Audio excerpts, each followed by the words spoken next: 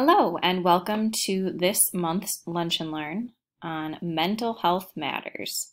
My name is Allison Knight, and I am the health coach for Employee Health Center. So, the last year has been very rough, and most people would agree that their stress levels have increased and their mental health has probably declined in the last year due to a variety of reasons. So mental health itself actually includes your emotional, your psychological, and your social well-being. There are actually 7 dimensions of wellness, and we often focus a lot on the physical, but we don't talk about the social or the financial or the spiritual aspects of it. All of them need to be addressed in order for a complete and total well-being. It's also a factor in our ability to cope with stress and our resiliency, as well as how we relate to others and the relationships that we create with others, and our ability to make decisions. So, our emotional health. The ability to manage life's stresses and adapt to change. Most of us don't like change, but those of us who work on our emotional health generally have an easier time with it. How you feel can affect your ability to carry out simple daily tasks, as well as your relationships with others, whether that's your significant other, your coworkers, or your children. And your reactions to experiences and feelings can change over time. So things might seem harder one day and easier the next day, especially if you're addressing that emotional health. Your emotional health can actually be improved by emotional literacy, which is being able to name and acknowledge your feelings. Very often, when someone asks you, "How are you?" your response is going to be, "I'm okay," or "I'm fine." But there's so many different emotions. You might be happy, you might be overwhelmed, you might be stressed, you might be tired. And so actually looking and acknowledging what emotion we actually are feeling helps us become more emotionally literate and also emotionally well.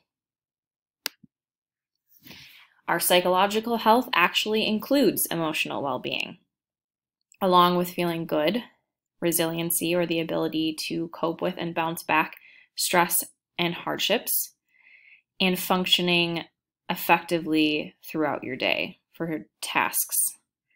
Those with a high psychological well-being report overall more life satisfaction, as well as being happier, and fostering a positive mindset through mindfulness, gratitude, and service can also improve your psychological well-being. And we will talk a little bit more in depth about those things later on. Social. So this is a huge area that we often overlook. Relationships help us navigate the world, as well as interact with others, express ourselves, and to be a part of different communities, whether that's work, home, your actual community you live in or volunteer in. And building positive connections and support systems are actually linked to improved mental and physical health. Now, many people have taken a hit with their mental health, and specifically the social wellness aspect of their health, due to the pandemic and the quarantine and isolation and social distancing and all those things the last year. And it's been tough because we really need socialization. Human beings are social people. We've found that loneliness is a public health crisis. Even though we have all of these social media ways to stay connected, we're not really connecting. We're not creating meaningful and supportive relationships. In fact, a lot of it's pretty negative. And when people are not able to see their family, they're not able to see their friends, they see a decline in their mental health because they aren't being able to be social.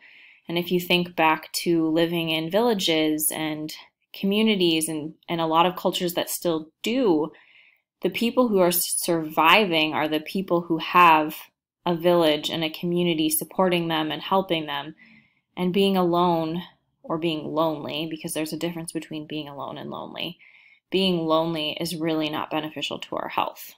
Being alone on occasion is, but being forced to be isolated from friends and family and people that we love is definitely detrimental to your mental well-being. So some statistics. There are 1 in 5 adults who live with a mental illness. 1 in 10 young adults have had a major episode of depression. This pandemic, it's been reported that over 80% of people say that they have seen increased stress levels or they are stressed, as well as 31% saying that they have seen a decline in their mental health. It's particularly impacting young adults and youth. Suicide is the 10th leading cause of death in the United States, particularly for white males. And we've also seen a huge increase in substance abuse disorders. We've already been battling an opioid crisis. In the last year, 71% had a past year alcohol use disorder, meaning that they were using excessive amounts of alcohol or an increased amount of alcohol to cope with stress. And 41% had a past year illicit drug use disorder, meaning they were using substances to help cope with the stress. And it's something that we've seen on the rise. We even saw about an 80,000 increase in drug overdoses last year alone. And so these are issues that are being kind of perpetuated as a secondary pandemic due to the actual pandemic. There's actually a variety of mental health conditions. We often think of schizophrenia or bipolar disorder, but anxiety and depression are mental health conditions. Abuse, whether psychological, physical, or sexual, addiction, ADHD, ADD, bipolar disorder, eating disorders or body dysmorphia, again, loneliness, OCD, post-traumatic stress disorder, self-harm and suicide, and then trauma, which is typically linked with abuse, are all mental health conditions and all things that need to be taken seriously. Mental health screening tools. So you can take a mental health test at the Mental Health Association National.org. If you feel that you have symptoms or have noticed different changes, for parents too, you can also take this for your children, or if your children are old enough and they seem different to you recently, they can also take their own test. I can give you an idea about what you might be dealing with. So, mental health toolkit. One of the first things is probably going to be medication, which should be prescribed by a licensed professional and should be taken as prescribed. Very often this is needed to kind of help stabilize and start to balance out your symptoms. Therapy, talk therapy, is also extremely important. It should be done with a licensed mental health professional. Typically, you want the medication and the therapy in combination because the medication is going to help with the symptoms, whereas the therapy itself is going to help with finding the root cause. Very similar to working with a health coach for diabetes. You want to take the medication to help stabilize your sugars, but you want to work with the health coach to help with the lifestyle changes that need to be made in order to help manage and prevent complication. Some online mental health professional resources are going to be BetterHelp.com and Sanvello.com, which is also an app. We also have helplines for the National Suicide Prevention Lifeline, the Substance Abuse National Helpline, the National Domestic Violence Hotline, and then the Crisis Text Line. If you are struggling or you know of someone who's struggling, these resources are available to you 24/7 to find someone to help you. Now that we've talked about the mental health toolkit, we want to talk about the self-care and positive mindset tools. So these are things that you are going to be able to do by yourself to create a more positive mindset and to help with your mental health and well-being. Sometimes some of these get seen as kind of new age or hippie-ish, but they're really quite impactful and often free and things that you can do anywhere that are really going to help affect your mental health for the better. So these include mindfulness, meditation, which there's a variety of meditations available, Deep breathing, again, a lot of deep breathing techniques, resiliency building, gratitude practice, being of service, digital detox, positive self-talk, yoga, or any kind of body movement in general. Mindfulness. Mindfulness is defined as the ability to be fully present, aware of what we're doing, and not overly reactive to what is going on around us. So it's basically about being in the moment, utilizing all of our senses, which we rarely do because we function on autopilot nowadays, and not judging or reacting, but simply allowing what is to be. It is something that we all possess, but is best achieved with daily practice, just like football or playing the piano. And mindful.org is a great resource to go to start getting some practices and techniques that you can use. Meditation is also another great way to tap into your mental health. There's a variety of meditations available. I really like the loving kindness meditation.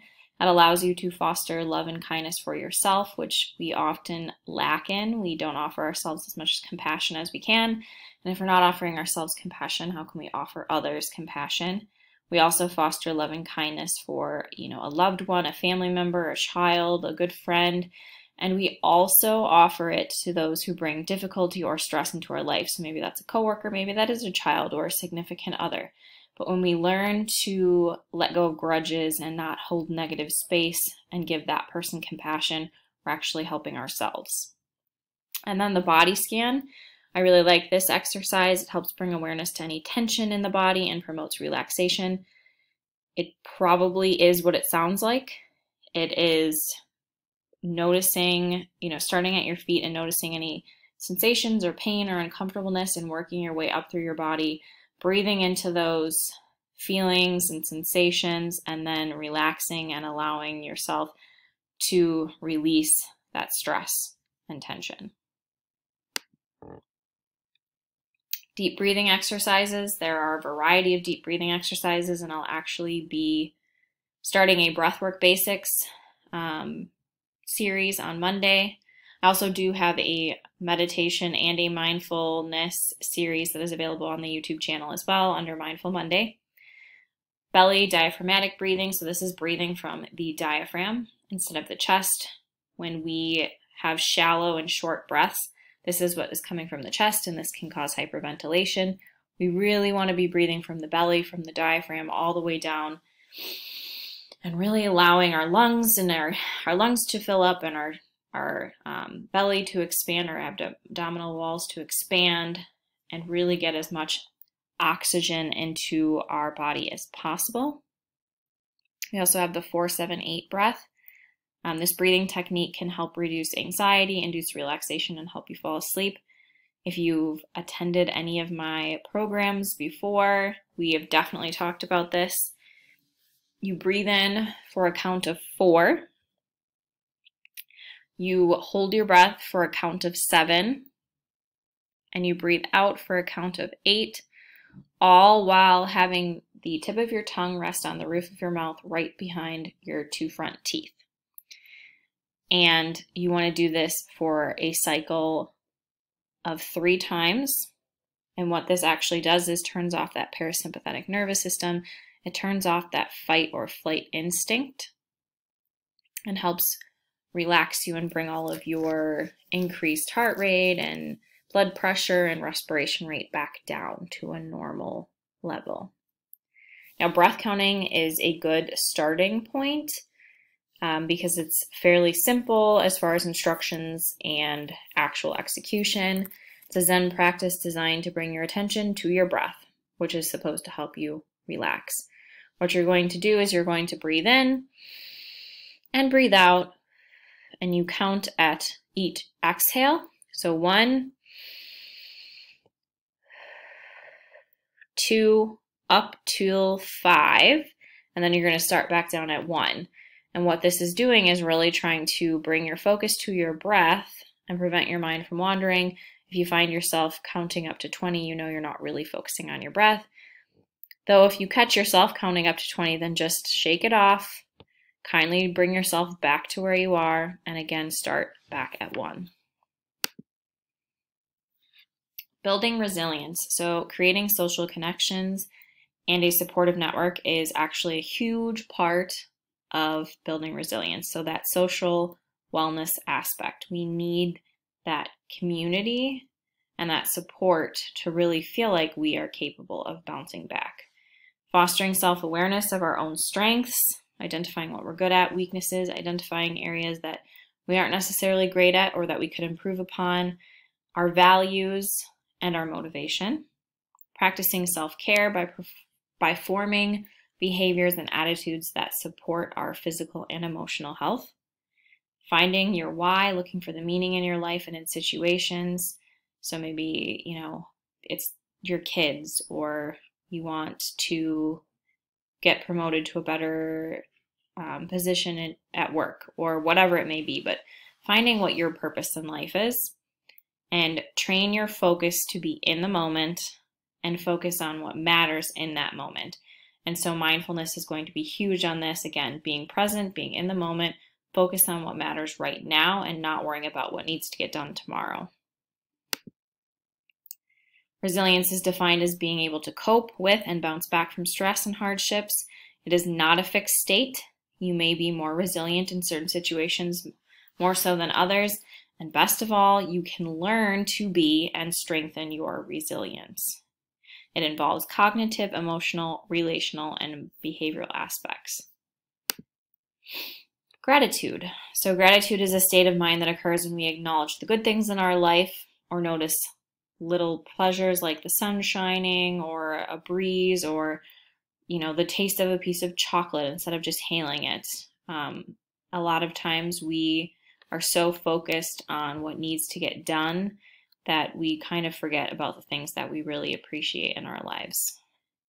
It's a mindset that you can foster regardless of life's circumstances, and you can tune into it at any time. So this is great because even those people who always seem to be down on their luck, or like bad things always seem to be happening to, people can either choose to be upset with it and be angry about it, or they can choose to try to find value or a lesson in it. The way that they spin it, the way that they see it is really going to have an impact on their mental health and their physical health. And it is strongly linked to mental health, overall life satisfaction, and resiliency, or again, the ability to cope with stress. Gratitude practice can simply be naming 1 or 2 things that you're grateful for at the start of your day to kind of set yourself up and remind yourself what you're grateful for, or also as a gratitude journal. And they've actually shown that writing it down seems to solidify and make it more impactful, but it doesn't need to be every day, like every other day, 3-4 times a week. Writing 2 or 3 things down at the end of the day, what you're grateful for, can have a huge impact on your mental health. Be of service. So the act of giving, whether it's your time or your money, whatever you feel you have to offer, actually benefits you as much as the recipient. Volunteering is good for your mental health by combating social isolation, and depression, while improving life satisfaction and your self-esteem. It can also help you create meaningful connections and promote an overall healthy community. So again, this has been kind of lacking in the last year, but as much as possible, getting out into your community, creating those connections, so you're improving your mental health as well as your community. Digital detox. So this is probably one of my favorites. The image right here. Social media seriously harms your mental health. This is one that I took fairly seriously the last couple of months. And the last year, social media, the news, mainstream media have been posting, about COVID and vaccines and social justice and the election and all of those things. And unfortunately, it's kind of become a place of hate and ridicule and a lot of negativity.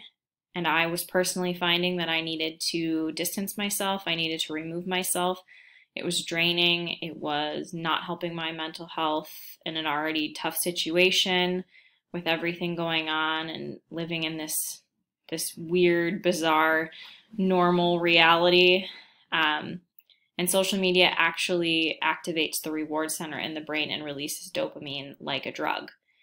The platforms are designed to be addictive and are associated with increased anxiety, depression, and then even physical ailments. They've also been linked to disrupted sleep, which is correlated with depression, memory loss, and concentration difficulties. And this can also be twofold impacted because of the blue light of the screens of our phones and our iPads and our TVs and our laptops. So my husband actually challenged me to delete my apps. I do still have my accounts because I do social media for Employee Health Center, but I deleted the apps so that it was harder to access, because even with screen time limits and app limits on my phone, I was still finding myself clicking into it mindlessly and scrolling for a ridiculous amount of time. And I've probably cut down to less than a half hour a day now, and I was probably between 2.5 hours, 3 hours a day previously on social media sites, and it was not good for my mental health, and it was not good for my time management. It was a waste of time. I found that I'm much more productive now. I sleep better. My mental health is better. I feel happier. I have time to do things that I really truly enjoy, or I have time to do things like maybe that I don't necessarily enjoy, but like meal prep or cook or clean, things that really should get done versus sitting there scrolling on social media. So I highly recommend doing this for your mental health as well. And positive self-talk. So this internal narrative can actually have a way bigger influence on the way that we view ourselves than we realize. We may say things to ourselves that we would never actually dream about saying to another person. We're often not very kind to ourselves. We're not very compassionate. So identifying our negative self-talk and making proactive changes towards showing ourselves compassion and kindness can improve our mindset and well-being. So telling yourself that you're lovable, you're capable, you're worthy, you're beautiful, versus saying, you know, you're a failure, or you're never going to be able to accomplish that, or whatever, which we do, but being able to acknowledge that, recognize it, identify it, and stop doing that. And finally, body movement. So exercise releases endorphins, or the happy hormone, which acts as natural painkiller, and it also helps improve sleep. And if we're sleeping better, that can help reduce stress. And the endorphins can also help reduce stress too. There's a variety of different types of body movement. I have yoga listed on here. Yoga is my personal go-to. I like to try to do at least 10 to 15 minutes every night for my mental and my physical well-being. The link associated with this is going to be Yoga for Adrienne, and she offers a variety of free videos on YouTube to watch. We also have the Tai Chi app. So this, again, is just kind of like gentle body movement, stretching, and breathing exercises. We have the Gold's Gym. They offer a variety of Les Mills classes as well as other classes for free. To my knowledge, it might be a little bit more limited now, but they were offering everything free for a while. Nike Training Club. They also have a variety of yoga, core work, lifting, HIIT training, etc. And for a while, they were offering premium content that you had to pay for. But because of the pandemic, everything is available for free on there. So that's a great resource to check out. And then Johnson & Johnson's 7-minute workout. For those of you who say that you're too busy to work out and you can't fit exercise into your day, you have 7 minutes. Again, 7 minutes. Take 7 minutes away from your social media scrolling time. 7 minutes to do a workout designed as a high intensity interval training exercise. I think most of these, or if not all of them, are body weight exercises. So push-ups and planks and mountain climbers, jumping jacks, that sort of thing. So you don't need anything except 7 minutes in your body to do them. There is another one which I do think sometimes incorporates like dumbbells into it, but that one should be strictly body weight and it is free to use.